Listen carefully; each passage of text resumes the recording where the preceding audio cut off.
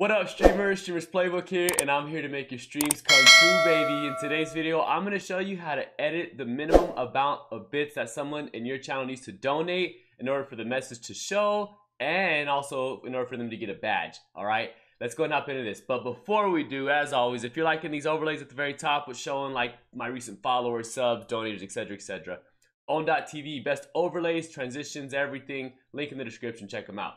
Okay, so we're gonna go now up here to your profile icon. Go ahead and click it. I'm gonna go down to my creator dashboard.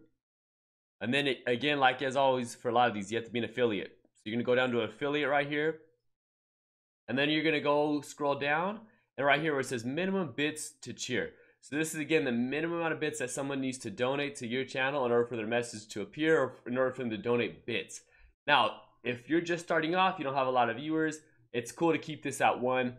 But once you start to grow, what will happen is if you have it set at 1, that's like a penny. So people sometimes will just spam it again and again because it'll like keep popping up on your stream.